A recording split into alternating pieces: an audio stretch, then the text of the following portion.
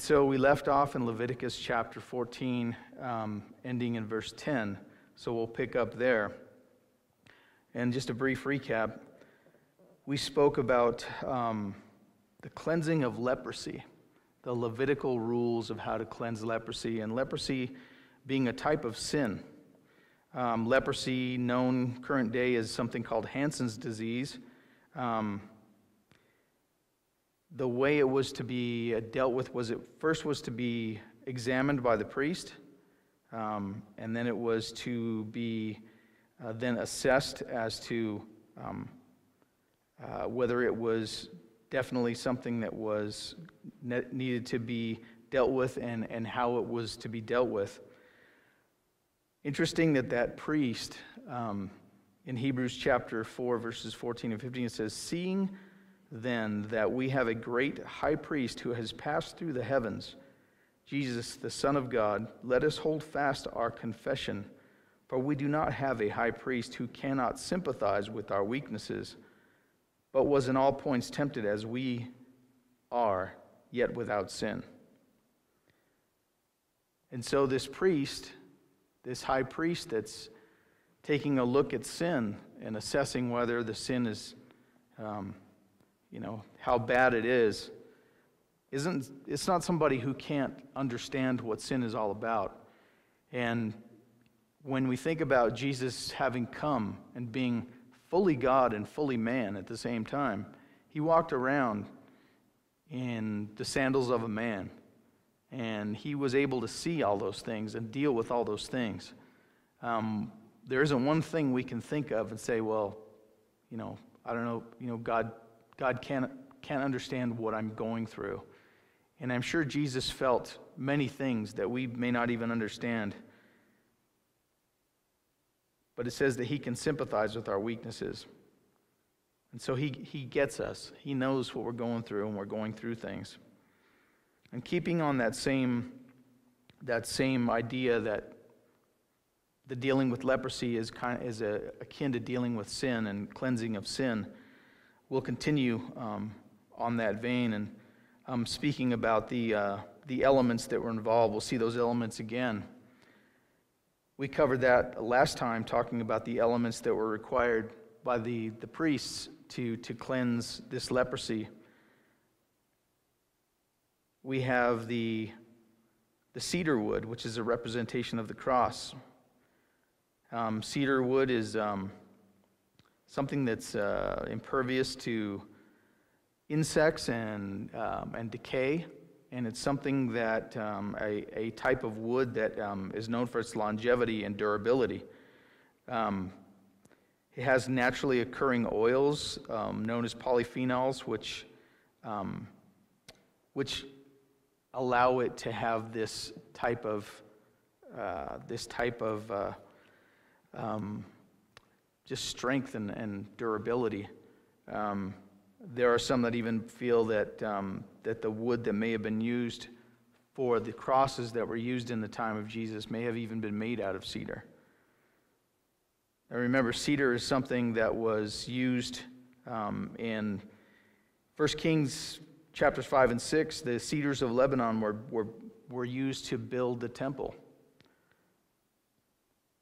The scarlet, the representation of the blood that would be necessary to be shed by the sacrifice. Remember, we talked about the worm, that Coccus ilicis worm, which was crushed for its red color. And hyssop. Hyssop is a plant that is pretty well renowned for having some medicinal purposes. It reduces inflammation, calms the nervous system, improves circulation, and also has polyphenols or oils that help expand the blood vessels and allow them to carry more oxygen through the body. So it doesn't surprise me that the hyssop was used when Jesus was in agony and was going through what he was going through to administer the sour wine. There may have been a thought that there was something, maybe the hyssop may have helped Jesus in his time of agony. And so, again, those elements, we'll see these again as we get into the chapter. So we'll pick up here in verse 10. It says, "On the 8th day he shall take 2 male lambs without blemish, 1 ewe lamb of the first year without blemish, 3/10 of an ephah of fine flour mixed with oil as a grain offering, and 1 log of oil." So here is the continuation of the cleansing of the person who has gone through the cleansing from the priest, having had the leprosy cleansed. Now this is the continuation. Now there's 3 lambs involved there. We see that what they call an expositional constancy of the numbers 3 continuing to be used. And so here's these 3 lambs. And interesting terminology of a log of oil. Apparently a log of oil is 3/5 of a pint of oil, which amounts to somewhere between 9 or 10 ounces. So it was, a pretty good-sized cup of oil to be used for this. Verse 11, "Then the priest who makes him clean shall present the man who is to be made clean and those things before the Lord at the door of the tabernacle of meeting." So the priest can now present this person who's been cleansed, having been cleansed of their sin before the Lord. Now, when we are in a state of sin, and you have to bear in mind that this is in the context of the Old Covenant, where you just didn't go into the tabernacle. You couldn't just go into the church.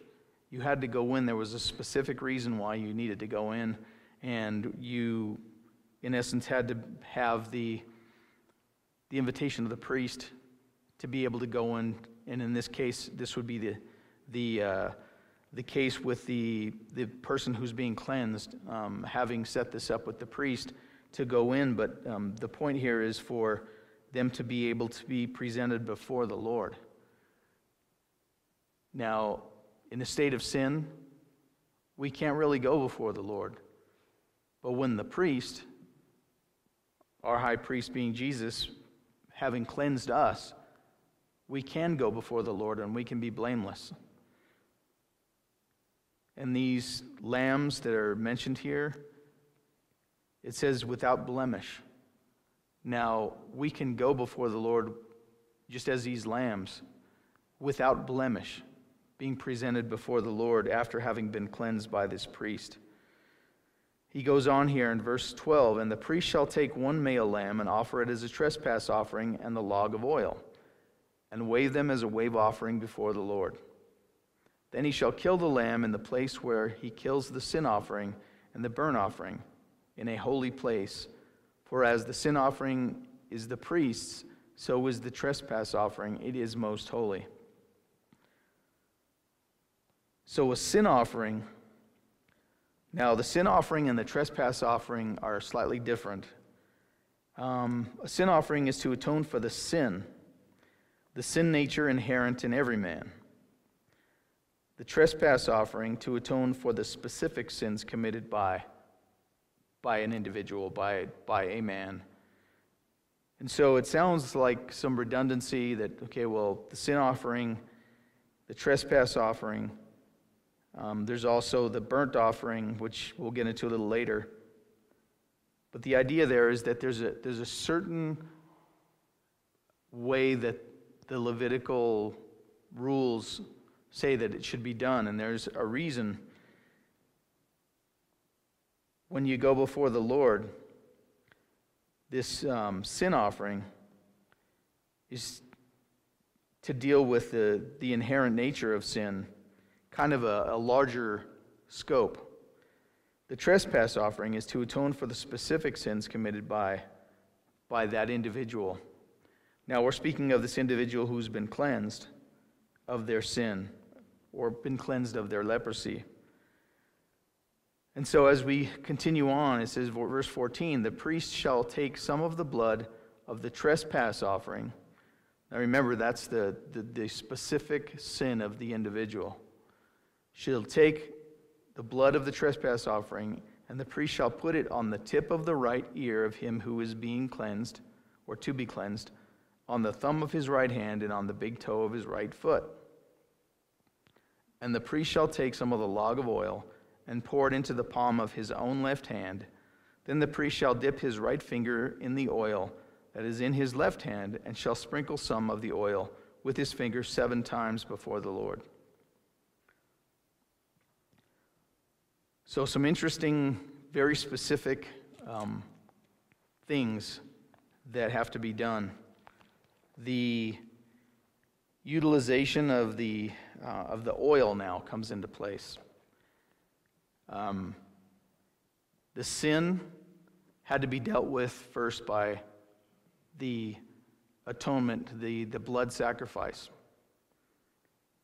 And then the oil, which is always a type of the Holy Spirit, can then become part of this ritual as well. Something to keep in mind,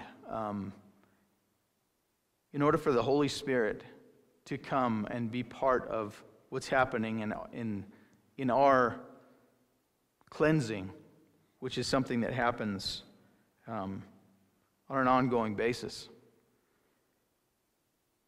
I think it was spoken of very recently, the process of us going before the Lord and asking for forgiveness. It's a constant process. We don't just do it once and it's over. And the reason for that is because we have a sin nature, and our sin nature just doesn't disappear. We're still in these bodies of flesh, and we still deal with things. And the Lord sees that, but He gives us a way for us to say, okay, I'm going to claim the blood of Jesus Christ and put my faith in that in order that I can be cleansed and come before the Lord again. And so this instance here where the oil comes into play is once that blood sacrifice has been made, now the usage of the oil. And the specific placement of this oil is interesting as well. Verse 14 again, it says, the priest shall take some of the blood of the trespass offering, and the priest shall put it on the tip of the right ear of him who is to be cleansed, on the thumb of the right hand, and on the big toe of his right foot. Now, spoiler alert, I jumped ahead a little bit because the oil hasn't come into play yet, but it will. But the placement of the blood, so the placement of the blood on the right ear is to atone for the things that we hear, the things that we take in, the things that get inside of our head, so to speak, and the things that happen by way of that physical attribute of our bodies. The blood on the right thumb is significant of the things that we do or have done. You know, when you do something, it's especially in that society, it was done with your hands. You plowed your fields, you built your homes, you did the things that you would do with your hands. And to a certain degree, we still do.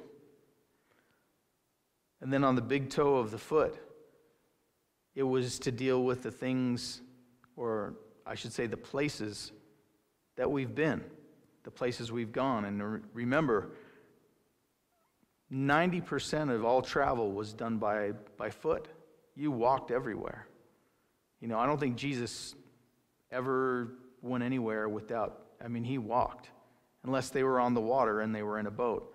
That was the mode of travel in that day. And so these things are significant.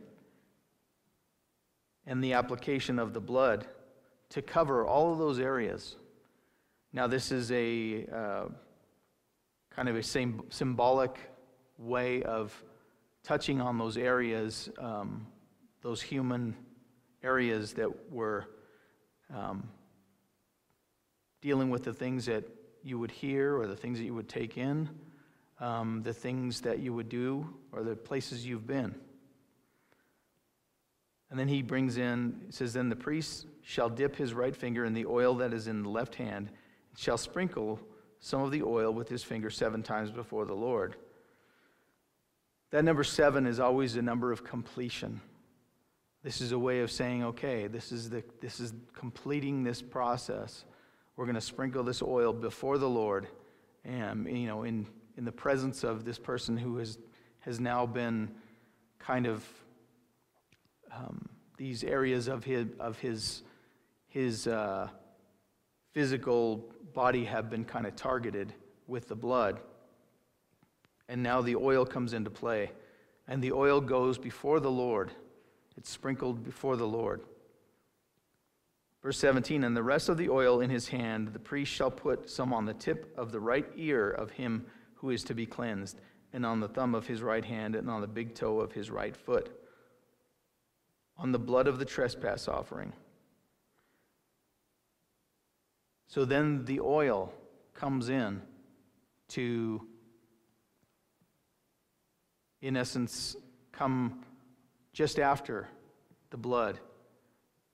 And they're to be used in conjunction to signify that, okay, the blood sacrifice has happened, the atonement, the covering has happened, and now here comes the oil. And we know that the oil, like I said before, a type of the Holy Spirit coming in to be used to,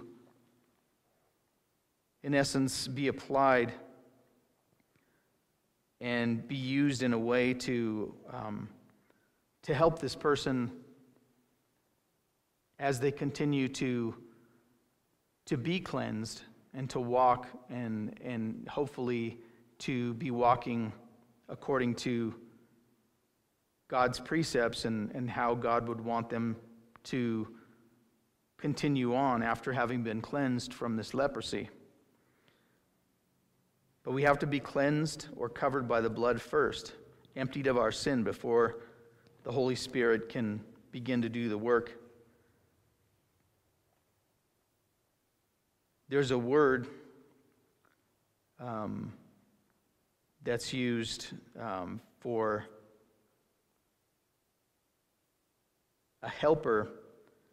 It's parakletos, which means an advocate. And you don't have to turn there, but I'm going to be turning to a couple places. In John chapter 14, the Gospel of John chapter 14, starting in verse 16, it says, and I will pray the Father, and he will give you another helper.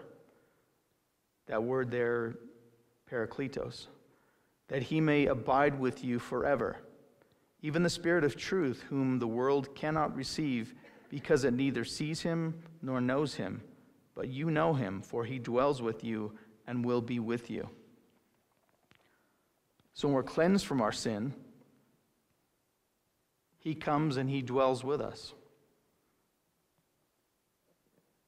We know that when we come to that point where we know that we need to be cleansed, and we touched on this last week, that we receive that blood sacrifice. That blood sacrifice becomes something that we claim, and then we go forward.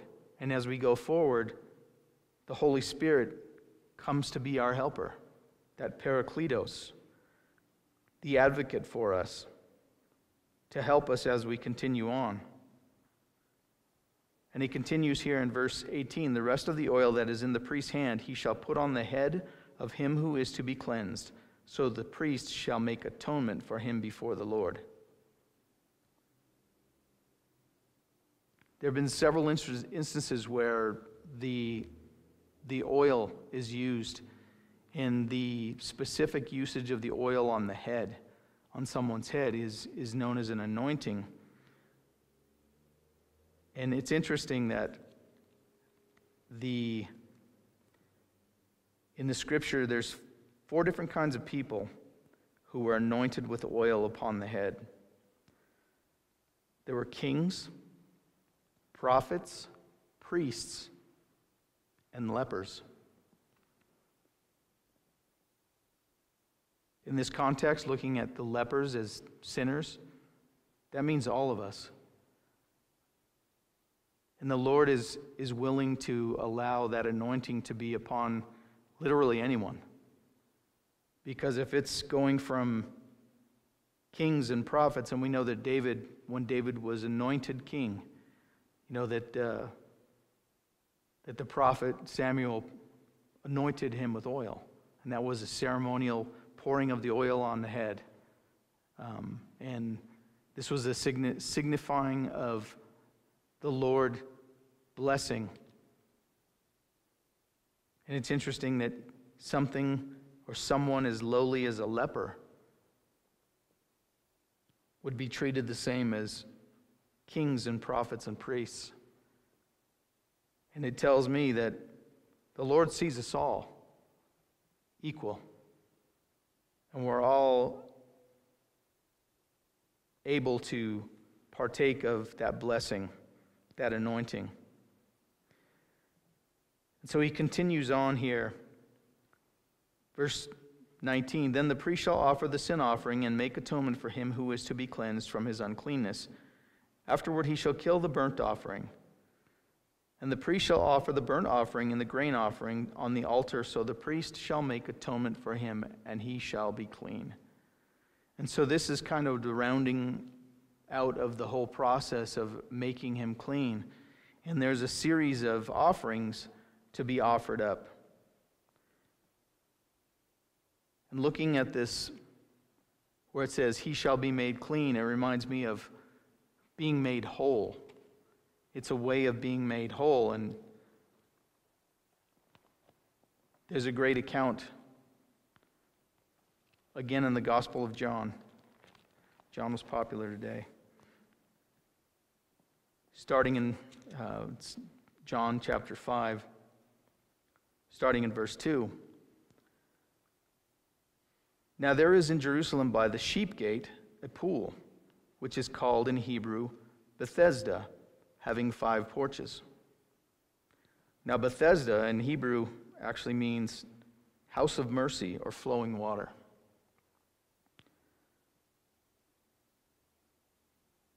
So Bethesda having 5 porches, verse 3, in these lay a great multitude of sick people, blind, lame, paralyzed, waiting for the moving of the water.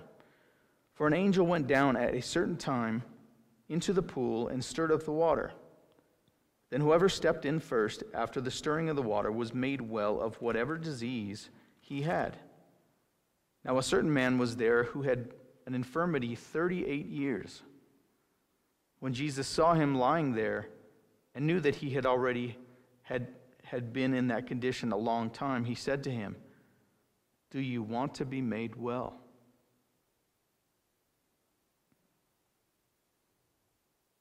And I stop there for just a minute.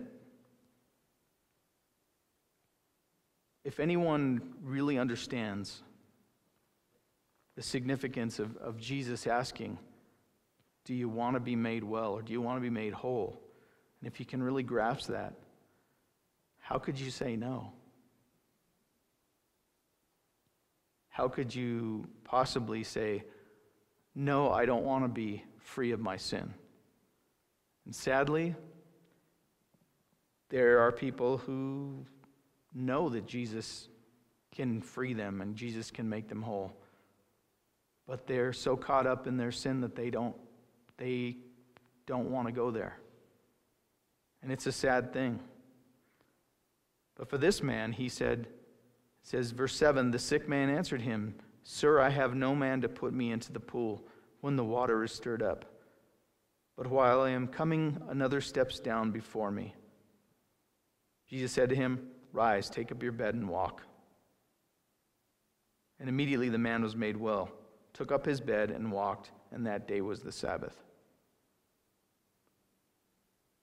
Maybe this guy was a leper.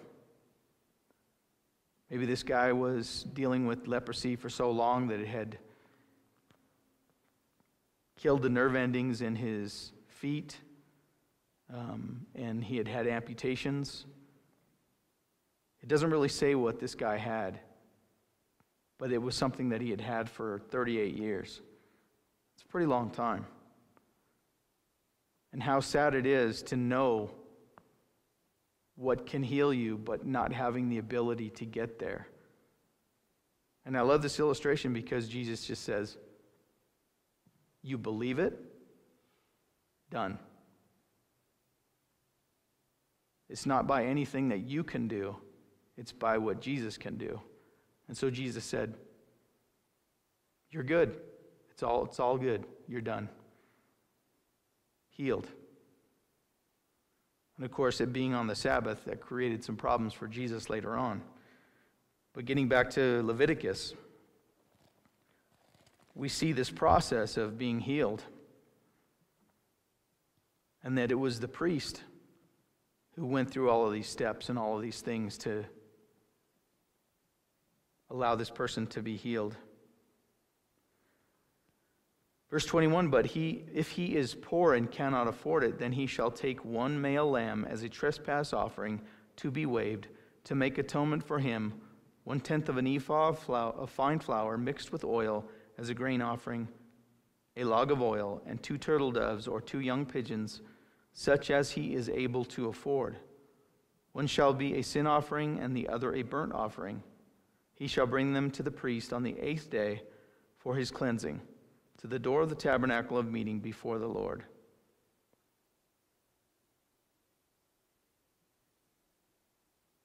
So he makes provision here for the poor. Just like this man at the pool of Bethesda, he didn't have the means. He couldn't do it. Jesus stepped in and just said, it's okay. Don't worry about doing it. Don't worry about what you can do. It's about what I'm going to do. And here again, verse 21, for the poor, 1 lamb is sufficient. Before we come to the Lord, we're all poor in spirit. Matthew 5:3 says, blessed are the poor in spirit, for theirs is the kingdom of heaven. So if we are poor in spirit, and we see that, and we understand that, and come to that realization that we need a cleansing, that we have sin that's like leprosy, that's eating away at us, that's killing us slowly, that's something it's a disease that we can't heal ourselves of. It's a beautiful picture here that this one lamb, this one offering of a lamb is sufficient. And of course, as the priest continues on and speaks of these other things, these are things that are somewhat inconsequential. Someone that's poor could definitely afford to bring these things. In verse 23, he says, he shall bring them to the priest on the 8th day for his cleansing, to the door of the tabernacle of meeting before the Lord. Again, having the atonement provided by one lamb, he's able to go before the Lord. And on the 8th day, the number 8, not to get too caught up in numerology, but some of these things are significant. And the number of 8 always speaks of new beginnings. And when we go through the process of realizing that we're sinners in need of a Savior, we begin again. The whole term that we're all familiar with, being born again, it's a real thing. Lives changed, and that's one thing that the world can argue all the philosophical, theological angles, but they can't argue with somebody who's had their life completely, radically changed. And I've seen it, I'm sure some of you have seen it as well, where someone who you think was just one foot in the grave, long gone, on the highway to hell, so to speak, and you hear that they got saved, and you go, really? Are we talking about the same person? It's like, yeah, God can do that. That poorness of spirit, once it's realized, God allows a way for them to come to Him and be presented before Him, before the Lord, as it says here at the end of verse 23. And verse 24, and the priest shall take the lamb of the trespass offering and the log of oil, and the priest shall wave them as a wave offering before the Lord.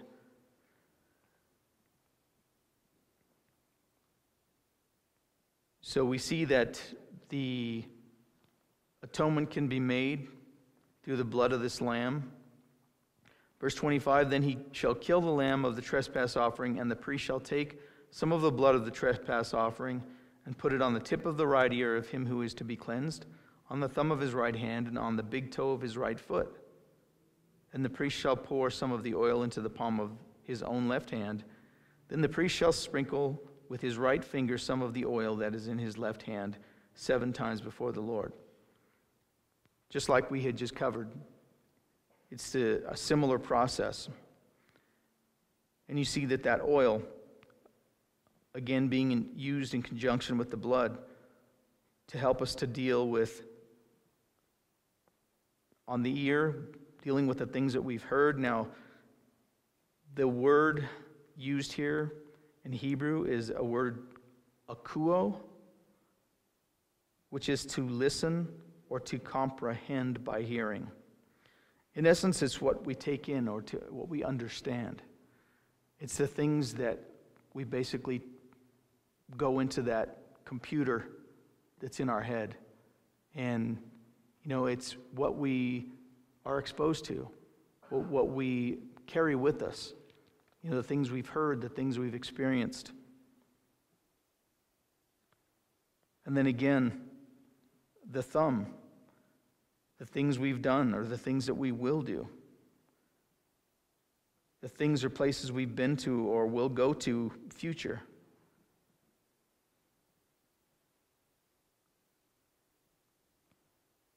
Again, speaking of the blood on the big toe, the blood and the oil being used in conjunction again. And looking at this from the perspective of, at that point when there's a realization that a cleansing needs to happen, the cleansing happens, but the application of the oil also signifies that the Lord knows that this isn't the end of this. It's going to continue. But as Romans 5:8 says, but God demonstrates his own love towards us, that while we were still or yet sinners, Christ died for us. It's an ongoing thing, and he knows that. He knows that we're not perfect when we realize that we're not perfect. He knows that we're going to continue in imperfection, striving for something better, but knowing that we're going to, I think the very nature of striving implies that it's not, floating on. It's not, cruising downhill. It's striving is striving. If you've ever gone and walked or gone on a hike and gone somewhere where you're going uphill, it's striving. Trust me. I went on a hike recently, and there was a lot more uphill than I had anticipated, and it was pretty rough. It was striving. But it made me think of that. Okay, I can see that there's a top of this hill. Hopefully, it's better on the other side of that hill. But it's a struggle. And he knows that we're going to struggle, and he knows that we're going to fail. And he knows we're going to have good days and we're going to have bad days. But as he continues speaking of the application of the atonement and the implementation of the oil, verse 27, then the priest shall sprinkle with his right hand some of the oil that is in his left hand 7 times before the Lord. Again, the number of completeness, completing the process. Verse 28, and the priest shall put some of the oil that is in his hand on the tip of the right ear of him who is to be cleansed, on the thumb of the right hand, and on the big toe of his right foot, on the place of the blood of the trespass offering. The rest of the oil that is in the priest's hand, he shall put on the head of him who is to be cleansed, to make atonement for him before the Lord. And he shall offer one of the turtle doves or young pigeons, such as he can afford, such as he is able to afford, the one as a sin offering and the other as a burnt offering, with the grain offering. So the priest shall make atonement for him who is to be cleansed before the Lord. This is the law for one who had a leprous sore, who cannot afford the usual cleansing."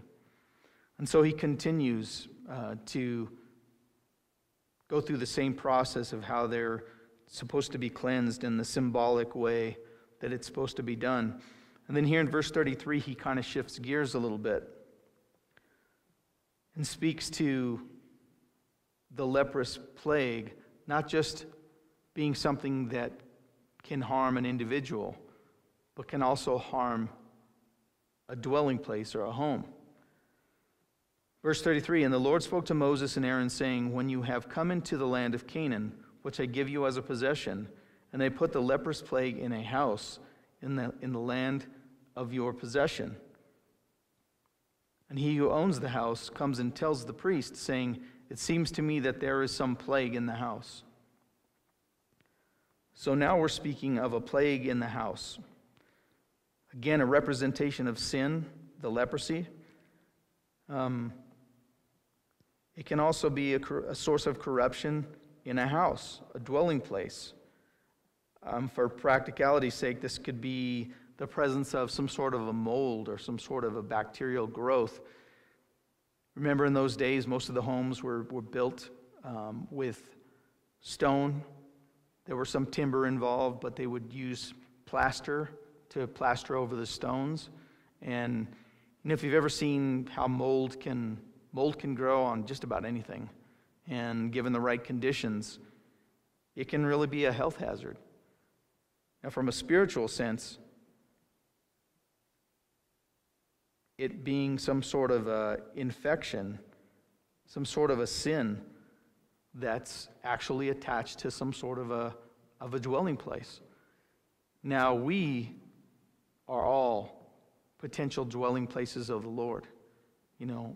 Our soul, our being. We walk around, if we're saved, we'll walk around with the Lord dwelling within us. So it can be applied in that sense as well.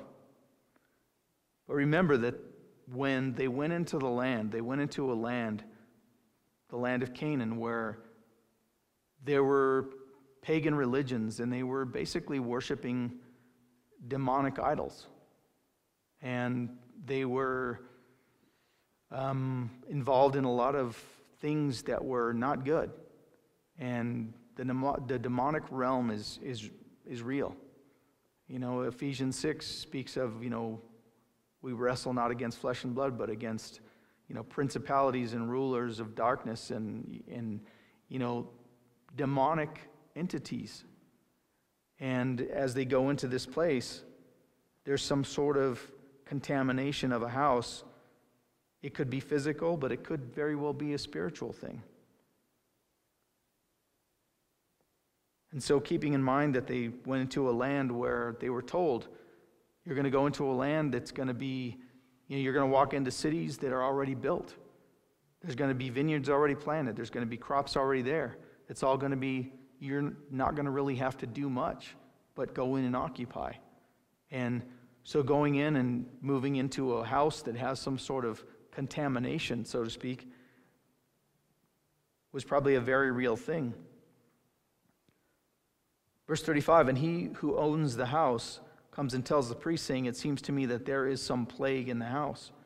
Then the priest shall command that they empty the house before the priest goes into it to look at the plague, that all that is in the house may not be made unclean. And afterward the priest shall go in to look at the house." So again, a process of the priest examining the extent of this plague's infestation and properly, designating a time of 7 days for the priest to make this determination. Verse 38, "Then the priest shall go out of the house to the door of the house and shut up the house 7 days. And the priest shall come again on the 7th day and look. And indeed, if the plague has spread on the walls of the house, then the priest shall command that they take away the stones in which is the plague, and they shall cast them into an unclean place outside the city." So there's a picture here of Maybe not the whole house being contaminated, but maybe just part of it. How do you deal with that? And it tells us here that maybe they have to take away some of the stones. Maybe they have to. We've seen that here recently in our current day. There's sometimes people go in to do a renovation in a house, and back in probably 80 to 100 years ago, someone discovered this wonderful substance called asbestos because it was a great product for what was necessary at the time. Well, given a few years and some experiences of people getting ill, we find out that asbestos isn't such a wonderful product and that it's actually very harmful. And asbestos abatement, getting rid of that, is something that has to be taken very seriously and done with great care. And the implication here is that when there's something like this that can be harmful, it says that you shall take these stones, take away the stones in which is the plague, and they shall cast them into an unclean place outside the city. Set apart, take it away. That word consecration is always implied to separate away from something that is potentially harmful. And again, consecration, taking the contaminated and taking it away, getting rid of it. He continues, and he shall cause the house to be scraped inside all around, and the dust that they scrape off they shall pour out in an unclean place outside the city. Then they shall take other stones and put them in the place of those stones, and he shall take other mortar and plaster the house. Sounds pretty straightforward. How to deal with this? And when we look at this in the context of spiritual contamination, the dwelling place, there's a word in Hebrew called, it's a word that's bayit, which is transliterated as Beth, which means house of. Now that word Beth, of course we've heard one of the most famous Beths is Bethlehem, but Beth is house of. You'll notice if you look at the names of synagogues, that name Beth is usually somewhere in the name. But that name, Beth, can also, Bayit or Beth, can also be applied to a place being a city or a country, even an institution. But definitely a home or a house, a family, something that God has ordained and set apart that has been contaminated. And so the way to deal with it is to take it apart. Take it apart and take the bad part out of it. I think of that word of consecration, of taking the clean from the unclean and taken to its proper place. And if it's corrupt and the corruption has spread, it's to be dismantled with care. In Matthew 12:25 it says, every kingdom divided against itself is brought to desolation, and every city or house divided against itself will not stand. Now, from a spiritual standpoint, you look at that and you think, okay, well, if something's corrupt, it has to be taken apart. It has to be cleansed. It has to be dealt with. And if it's completely corrupt, how is it going to stand? There's a famous speech that was given by some unknown guy by the name of Abraham Lincoln in 1858. He gave a speech speaking of the country at that time being divided.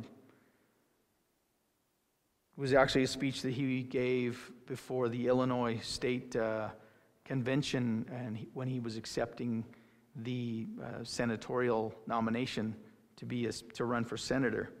So this is prior to his presidential aspiration days.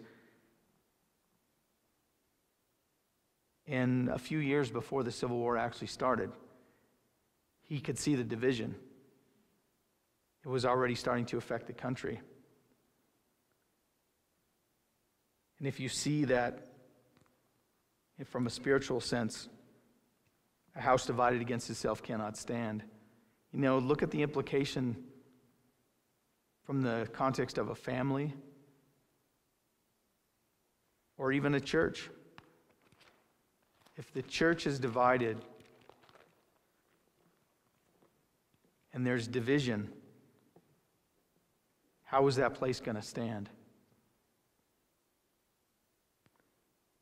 And so he continues on here, and we'll hopefully wrap this up quickly. And if the plague comes back and breaks out in the house after he has taken away the stones, after he has scraped the house, and after it is plastered, then the priest shall come and look, and indeed, if the plague is spread in the house, it is an act of leprosy in the house. It is unclean.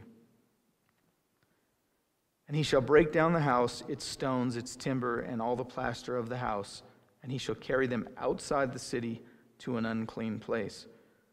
Moreover, he who goes into the house at all while it is shut up shall be unclean until evening, and he who lies down in the house shall wash his clothes, and he who eats in the house shall wash his clothes. And so, knowing that a place is possibly corrupted, going in and making yourself comfortable in this place, knowing that it's corrupted, you're going to be corrupted. And you're going to be ceremonially unclean and have to